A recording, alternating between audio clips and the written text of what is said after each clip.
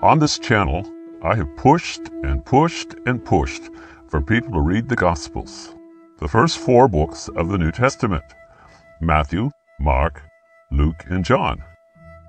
These 4 books, written by 4 different people, each tell the story of Jesus' life, and they each include many of his teachings. In many, if not most cases, the stories and the teachings in those 4 Gospels are the same, sometimes even word for word. I have encountered strong, even stubborn, resistance to reading those 4 books, with people insisting that they are but one small part of a bigger book called the Bible, and they invariably prefer to read and quote other parts of the Bible besides the 4 Gospels. Many have argued that every word of the Bible is infallibly equal to anything said in the 4 Gospels. A few have even argued that other books of the New Testament or of the Torah are superior to the 4 Gospels. The end result of such a teaching is that it takes people away from the life and teachings of Jesus. When I have dared to question whether the Bible itself claims infallibility, it has outraged many people. One very reasonable argument that some people have given to me is this: if the rest of the Bible is fallible, then what about the Gospels? How can we trust them any more than we can trust the rest of the Bible? I want to address this argument in this video, and I'll do so in 3 ways. I'll discuss the difference between inspiration and infallibility, the difference between something that is said by the teacher and something that's said by the audience, and the difference between the essential truth of a passage and the finer details of the passage. But before I start, I want to look at a verse from the first epistle of Peter. Yes, a verse from the epistles. You see, I also recognize that the epistles are inspired by God. I often quote from them. Anyway, more about that later. Peter wrote this: "As newborn babes, desire the sincere milk of the word, that you may grow thereby." Now bear in mind that the Bible, which is often referred to as the Word, did not exist at the time that Peter wrote this instruction to early Christians. Nevertheless, he was calling on those early Christians to seek out this sincere milk, as he called it, whenever and wherever they encountered the voice of God. At that point in history, this voice of God came most notably through the teachings of Jesus, which they had already received right across the board, not in writing, but through word of mouth and through memorization. This sincere milk, as he called it, could be found in many places, but most notably they found it through the Word made flesh, Jesus. And that's what we need to be seeking, even now, the sincere milk, the essence of truth. What is it that God wants to tell you and me right now? That's what we each need to be reaching out for. I hope that you who are listening to me now are hungering and thirsting after that truth. And with that, I'll move to my first point: inspiration versus infallibility. The word infallible is bandied about by a lot of religious leaders who want you to turn your brains off and let them pour into your head whatever nonsense they may come up with, on the grounds that it all comes from an infallible source, the Bible. It is not your job to question what they are saying, as long as they can quote a Bible verse here and there to support what they're saying. Now, the classic illustration of how dangerous this is goes something like this. Someone says, "God wants you to hang yourself, and He wants you to do it now. I can prove it by the Bible." And then they proceed to say, "The Bible says that Judas hung himself. Jesus said, 'Go thou and do likewise.' And He further said, 'That which you do, do quickly.' So off you go, hang yourself, do it now if you want to be saved." Of course, this is a pretty extreme illustration, but it's exactly the kind of stuff that happens all the time, even with some of the most widely accepted doctrines in the churches today. Well, take the infallibility doctrine itself. Paul said to Timothy that all holy writings are inspired by God. and that can be helpful in our spiritual walk. Not a word about anyone or anything being infallible, or even about what constitutes a holy writing and what does not. Nevertheless, what Paul said to Timothy, and this again was before the Bible existed, has been rewritten in this way. Every word of the Bible, preferably King James Version, I suppose, is infallible. And every word in the Bible is equal in terms of proving any doctrine you want to prove or to disprove by using it. It's no wonder that so many people, after having accepted that anything quoted from the Bible has to be taken just as it stands, throw their hands in the air in frustration, and they give up on ever hoping to personally understand anything in the Bible. The book's way too big, and they know that even if it clearly does not teach some newfangled doctrine, there will be someone telling them that the original Greek or the original Hebrew did, in fact, say things to support their interpretation. Now, some people have assumed that I'm campaigning to rewrite Paul's instruction to Timothy in this way. Every word of the Gospels is infallible and equal in terms of proving any doctrine you want to prove. No, no, no, on 3 counts. Not every word, not infallible, and not equal. The 4 Gospels are, in my opinion, holy writings. They are inspired. They are incredibly useful for teaching doctrine and instruction in righteousness, just as Paul said to Timothy. But they are not infallible, and not every word in them is equally reliable. It is irrational to assume that something must be infallible before we can believe it and receive it as being from God. Now imagine this scenario. You're feeling depressed. Everything has gone wrong and you're just about to give up your faith. Then along comes a sister who said that God placed it on her heart to tell you not to give up, that He loves you and that He will be there for you if you just keep trying. But as it happens, you know that this sister often suffers from depression herself. Is she infallible? No, of course not. But was she, in that instance, inspired by God to give you what you needed? Did God breathe through her to lift your spirit? Did you drink in the sincere milk of what she said?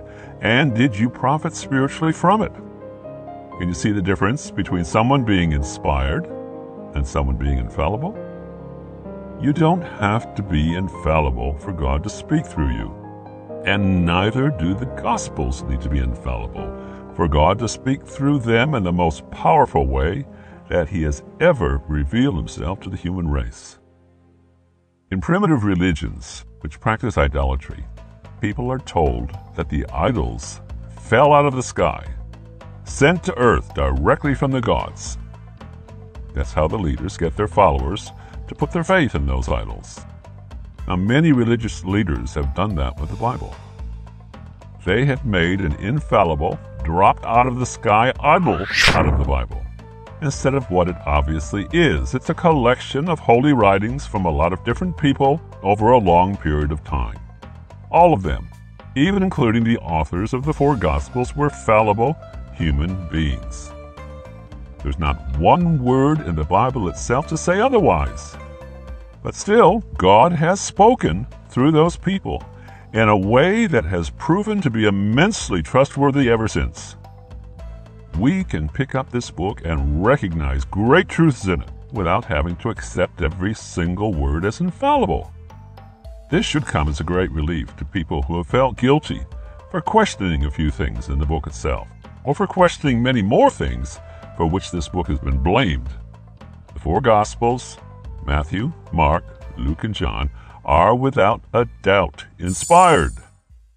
But I do not believe that they are infallible, and I will explain that in a bit. My next thought with regard to the Gospels is a comparison between the teacher and the audience.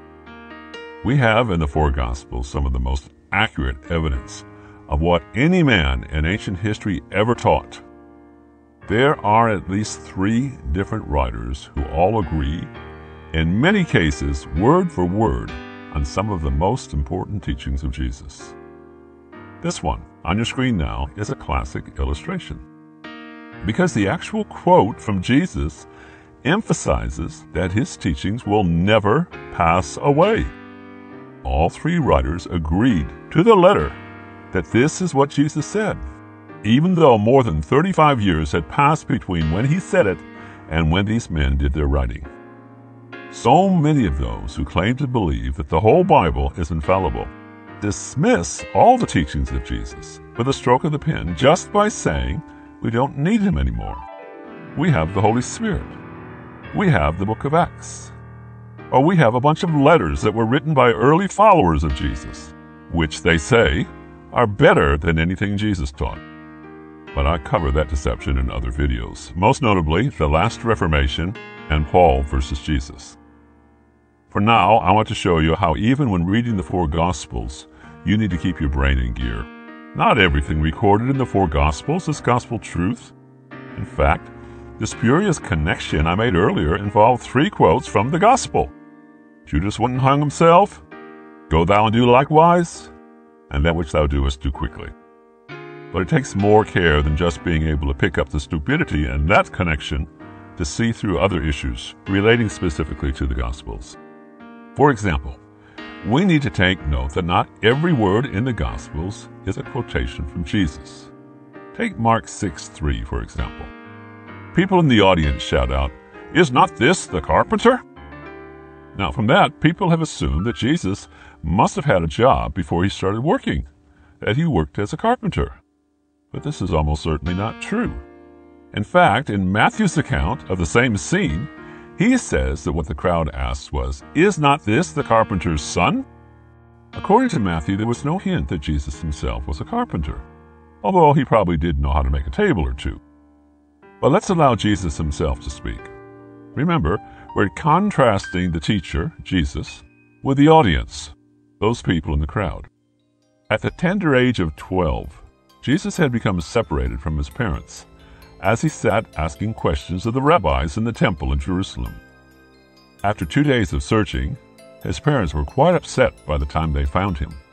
But Jesus said to them, "Didn't you know that I would be here doing my Father's business?" Can you see the difference? Jesus, the teacher who is featured in the four Gospels, knew, even at the age of 12, who his father was, and he knew what his father's business was.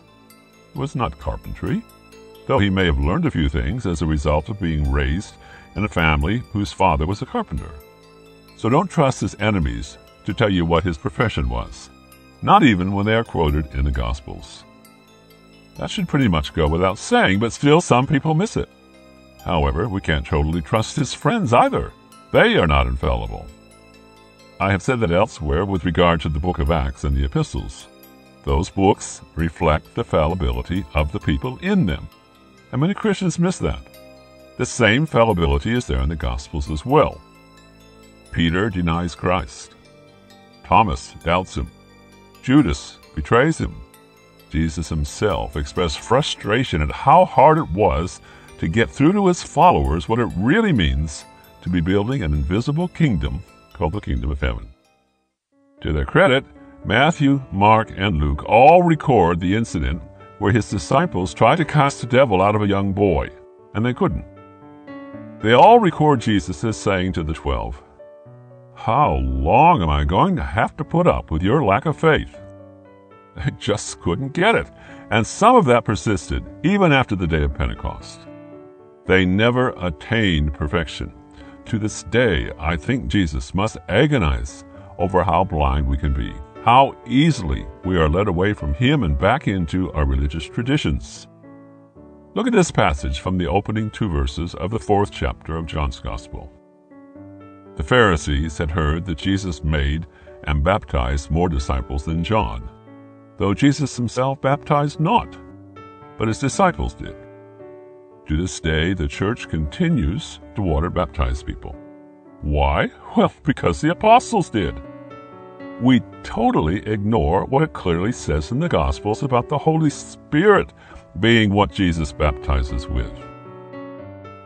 Many of Jesus' disciples had been followers of John the Baptist, and it was extremely hard for them to let go of John's way of doing things. Let's stop following the audience and start following the Master himself. In the first chapter of his letter to the Corinthians, Paul suddenly realized this. He saw that water baptism had caused nothing but division in the early church, as it continues to do to this day. And then it struck Paul that it's not about water baptism, it's about preaching the gospel. As we preach the gospel, we do baptize people in the same way that Jesus did.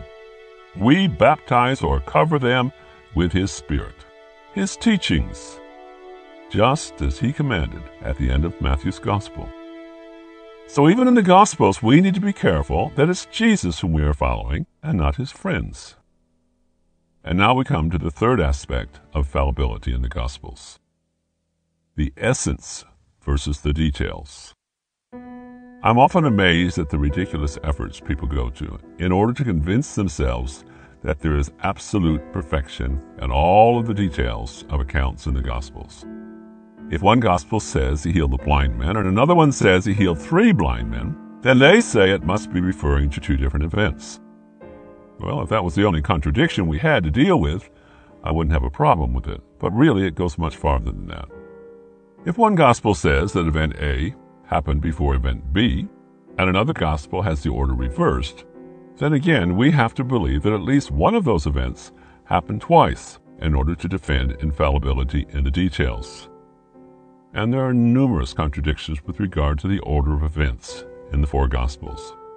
But the ultimate example of overwhelming contradictions must be the story of the resurrection, which is recorded right at the end of all 4 Gospels. I would challenge anyone to study all 4 accounts and weave them together into a single narrative that explains all of the contradictions. There are at least a dozen contradictions, some of which are fairly significant. Well, significant with regard to such things as whether he ascended to heaven in Jerusalem or whether it happened in Galilee. But that is where we need to distinguish between the details and the essence. All 4 Gospels agree that Jesus was crucified, that he was dead for at least a day and a half, and that he eventually rose from the dead. That is the essence of all those passages. Can you see how the details can be far from perfect and yet the essential truth remains? This essential truth is the sincere milk of the Word that I mentioned at the beginning of this video. I do believe that God has miraculously preserved the essence of what Jesus said and did for the salvation of the world. But I also believe it does not require any of us to exercise blind faith in the infallibility of anyone except God himself, as revealed through Jesus. I might even go so far as to say that with the teachings of Jesus, some of them are clearly more relevant than others. And so, we are required to walk in the light of those teachings of Jesus which we have seen and understood, even if there are others which don't seem to have as much relevance or to be quite as clear for us. Why, for example, did he curse the fig tree? I don't know. Maybe one day I'll see some absolutely immense lesson from that incident in his life. But for now, I just need to walk in the light of what I do understand with regard to the rest of what he said and did. So, in conclusion, I have provided 3 situations where the Gospels are probably not infallible. At the same time that I have provided 3 areas where the Gospels are clear enough for us to be extremely accountable if we fail to recognize them as the greatest revelation of God's will for the human race that is available anywhere in the world today. The Gospels are inspired by God. The Master himself is quoted in the Gospels, and the essence of what he taught is there, even if we do not reach full agreement on the details. I do not need to be infallible myself to warn you if a truck is headed toward you at 100 miles an hour, and the same is true of the Gospel writers. They have shown us who is good, and it is your task to walk humbly with God as he is revealed to you through his Son Jesus. We have at least 3 human witnesses, Matthew, Mark, and Luke, who agree in great detail with what Jesus said. And the 4th witness, John, majors on telling us who Jesus is. If we believe John, we will believe Matthew, Mark, and Luke, not because they are infallible, but because they have been used by the Holy Spirit to reveal the one who is infallible, the only begotten Son of God. What Jesus is reported to have said in those 4 books is clear enough that we cannot argue against at least trying to live our lives in accordance with his teachings. Leave infallibility for someone else to argue about. The real question is this: what are you doing with the truth that has already been revealed to you through Jesus and his teachings in the 4 Gospels? Think about it. Amen.